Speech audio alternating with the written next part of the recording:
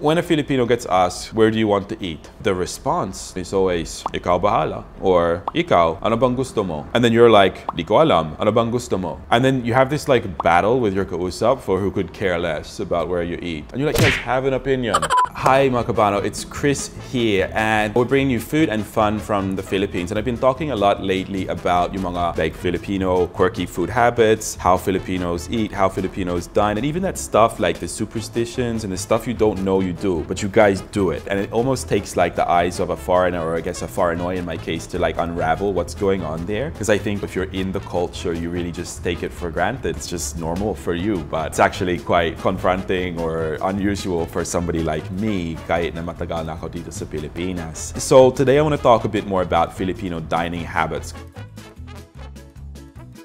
We touched on this in my quirky Filipino habit video and Filipino superstitions videos about some of the things that happen at the dining table, but then there's actually like a lot of habits of just how Filipinos eat that are quite curious. So here are some of the dining habits that Filipinos do that I'm sure you guys can all relate to, so check them out. Okay, so the first, say you are attending somebody's house or for a party or fiesta or meal or gathering. As a Filipino, you must arrive late.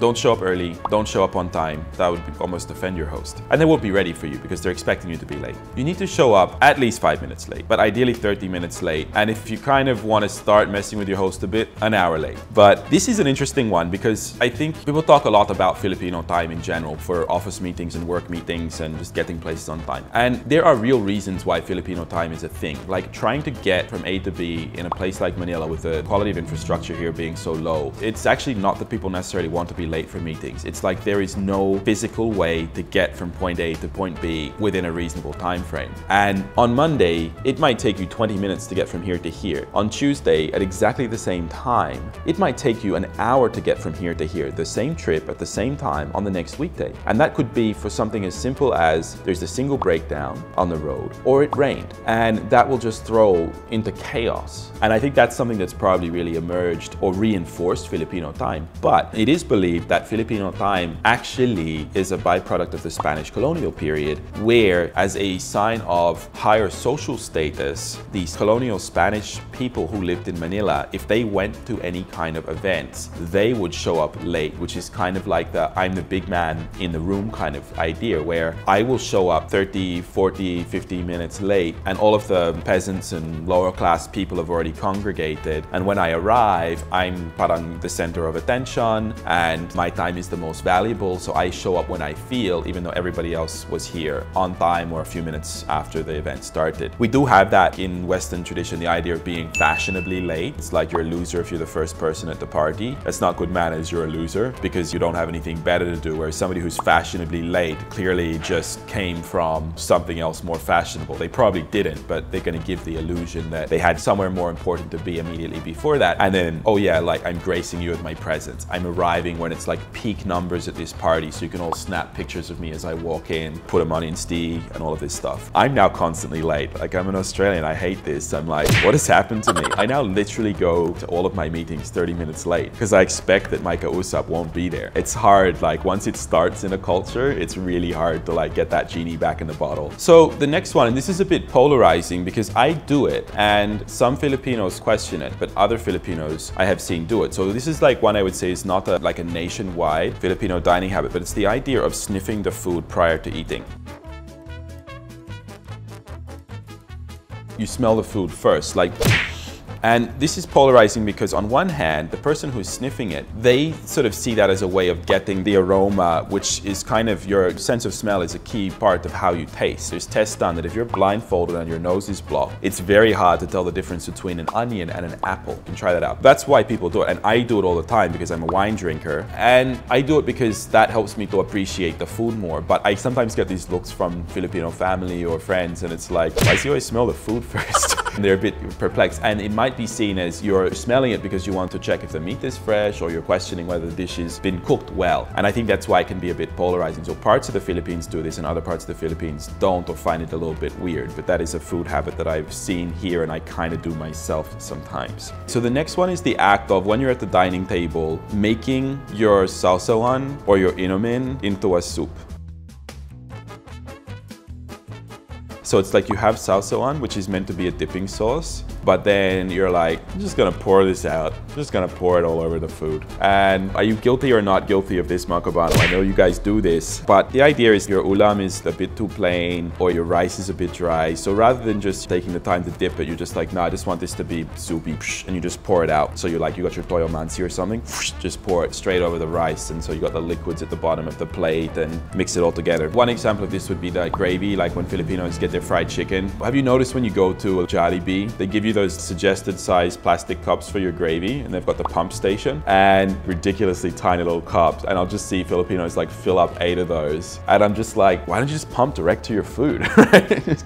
You know, like screw those little suggested serving size. And you know Jollibee's just sitting there going, damn it, they're killing us on the gravy. So they've tried to put these like tiny little receptacle suggested serving size, like just take one, guys. But the point is they like pour it over the rice, so it's like masabaw yung kanin nila. And that's what we're talking about. It's intended to be a dipping sauce, but then it gets poured out over the rice, so it turns it into like soupy rice. And I mean, it doesn't even stop it. Like you would think, okay, like gravy, I mean, I guess in the West we would pour gravy out over like mashed potatoes and roast meat or something like that. So that doesn't seem that unusual, but what is unusual is when Filipinos will use something like coffee, and that does actually happen here. You're like, I'll just pour my coffee over my rice. I've never heard of that happening anywhere but the Philippines. So what do you think of this one, guys? Leave a comment kung anong parang yung ginagawang mong sausawan sabaw in your day-to-day life. I'd love to hear your thoughts and comments on that one. So yung next dining habit ko sa mga Filipino, and this one's like medyo nakakabuwisit talaga na. When a Filipino gets asked, where do you want to eat? They have no opinion.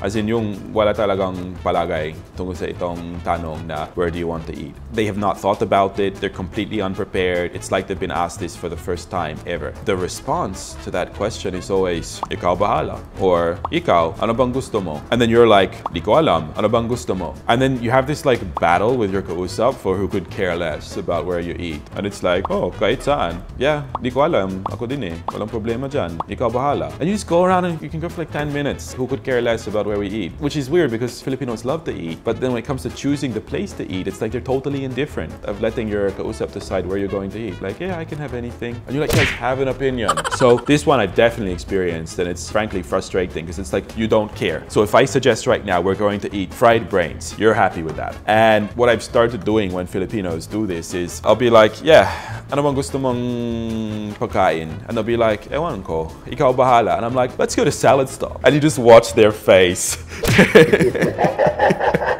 Their face just, oh, because they don't want to eat fresh vegetables 9 times out of 10 for lunch. Filipino eating a salad for lunch, it's like a fish out of water, a pig out of its sty, a horse out of its paddock. They're not comfortable there.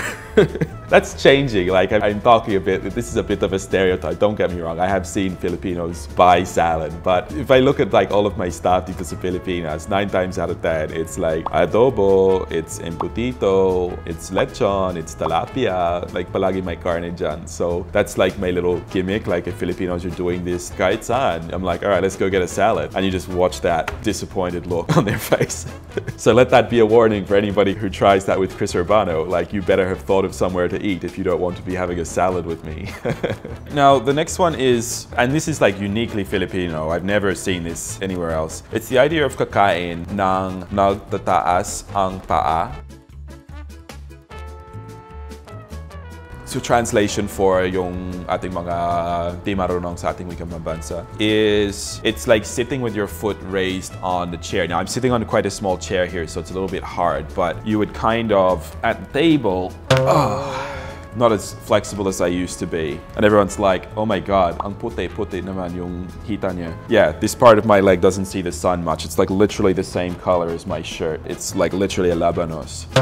And it's normally done because when you're in this position, it's like your leg would actually get in the way of a knife and fork. So it's the ultimate position for kamayan. And I think it probably started when sitting on the floor. This would actually be quite easy because when I'm sitting on the floor, I find it quite hard to have both knees up, but I also don't like to sit cross-legged. So for me, the one knee up, one leg down is quite comfortable. And then you like do kamayan with this hand. So I think that's kind of translated to then sitting at the table and maybe doing it with a spoon or doing it with kamayan. But I've never seen this anywhere else. And in fact, I would go as far to say say this would probably be seen as quite a rude thing to do in Western dining tradition. I don't think you would do this at the restaurant. I don't think you would do this in somebody else's home. You might do it on your own home in the couch. Like I definitely, if I'm eating pizza on Friday night with a big bottle of wine, I will have probably my foot leaning on the edge of my coffee table or something, but I wouldn't do that if I had company, especially in public. So this one is definitely, I think, one that can be a bit polarizing, especially outside of the Philippines. And interestingly, it can be seen if you're the youngest at the table as a sort of a disrespecting of the food. So I think it's a little bit contextual as well, that typically you do it with similarly aged people that you know well,